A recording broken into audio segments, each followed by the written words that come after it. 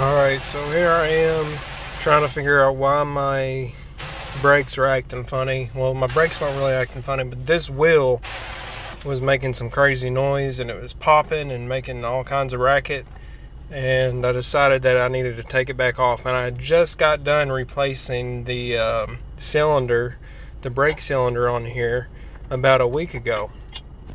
So when I did that, these little springs, which I'll end up showing you in the end of the video, towards the end of the video, I had to put it back on, and I had to make a makeshift spring because the parts store was closed at the time, and I made a spring. The spring was fine, but the caps that hold these little springs on were pretty worn out, and I thought I got it on there good and I wasn't too worried about it. Well, unfortunately, this is that was the whole problem for all of this. One of those springs caps went loose and it sent pieces of metal flying inside of this wheel hub.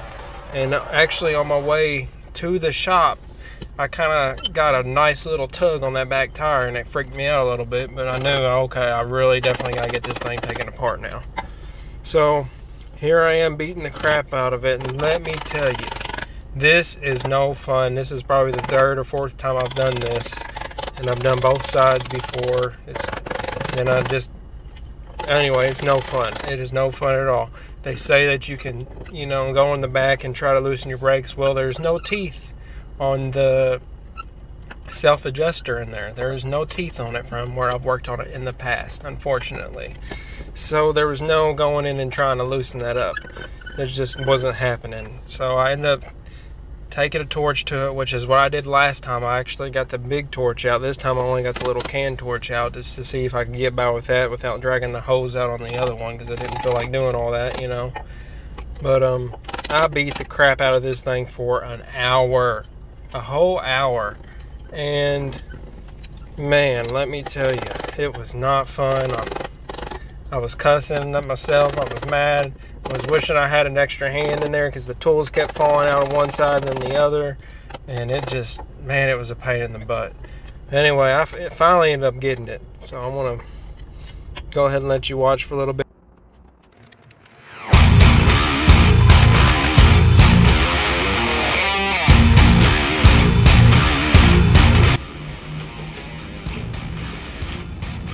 There ain't no teeth on it. Tried that before, and people are saying, "Oh, you gotta loosen it up." That hurt really well.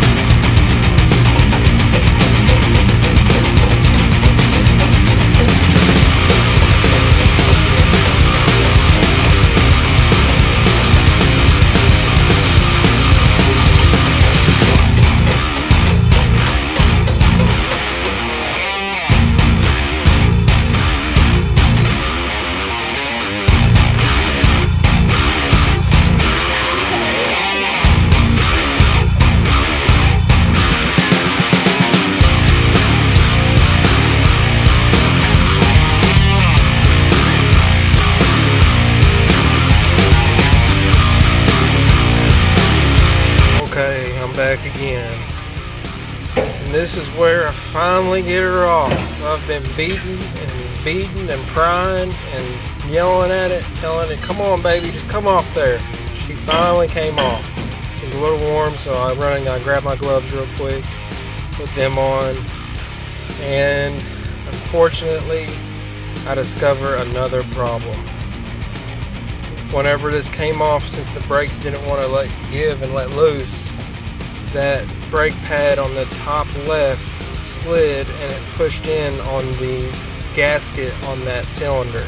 Ended up leaking. Oh, I can't talk right now. It's been a long night. it caused it to start leaking because it cut it open somewhere in there.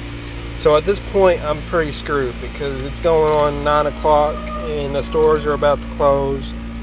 And I'm like, dang, I was hoping I could just get this apart, refix that spring, go ahead and make me a makeshift cap to put on there. I was just going to build one in the shop out of some scrap metal and put it on there and make sure it fit good. But unfortunately, the cylinder was blown. Again, I literally just changed this maybe a week or so ago. And well, maybe a little longer than that, but either way, it was running great for a couple weeks probably until this happened. And man, whenever I got that apart and I seen that, I was at a loss for words. I didn't even want to talk. I didn't want to say nothing to the camera. But at this point, I'm just taking it apart, getting it ready, because I know I'm not going anywhere at this point. I could have got by with them brake pads, but at the same time, they had chipped a little bit. So I was just, okay, I want to get a whole new brake assembly, a new one.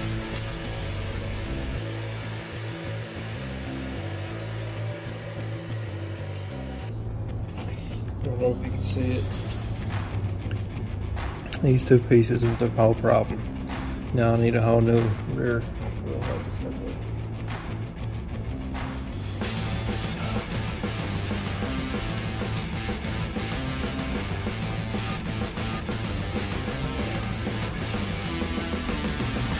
So what I was saying there in the video, even if I do fix it and get it all back together, I'm still going to have that bad cylinder. I'm going to have to do it all over again, and I'm not about to do that. I was thinking I could at least get it back on the road, get it back home until I could go out tomorrow. No, I was not about to do all that. That was too much work. And it really, at this point in the video, when I'm working, I didn't even want to talk. I was mad. I was like, come on, why couldn't I have just pull it apart, fix the spring, put it back together? But no. You always got to be prepared. Make sure the parts store's open and you got time, because you never know what's going to happen. But luckily, I called my dad. I was like, but hey Dad, I might need a ride home or stay with you tonight until I get to the store tomorrow. He's like, oh, take the work truck out there. Well, the work truck was gone. So we'll take the other truck. Well, that truck was getting worked on. It was in the shop. So we don't know what was going on with it. So he was like, well, I'm in Evansville. Call the stores. Tell them what you need. I'll get it. And I mean, we got an hour to get stuff. I call one store. I call another. They got this piece. The other stores got that piece. And we got, I think it was AutoZone or Advanced. I think it was Advanced that we went to. And they ended up having everything. We just had to go get one other piece down the road from their other store, but it was right down the road. Well, he got it, not me. He blessed me, because I was thinking, this isn't getting done today. I'm going to be stuck. And I was actually trying to do some work, like in my car, DoorDash or whatever, but you know, that wasn't happening tonight. But luckily, Dad came to the rescue. I didn't get a video of us putting it all back together, because at that point I was pretty frustrated and tired. And I don't really have a stand for my phone to move it around and stuff. It was sitting in a box this whole time. But yeah, Dad came to the rescue. He helped me put it back together. We had it done in about 30 minutes or so. We're back on the road.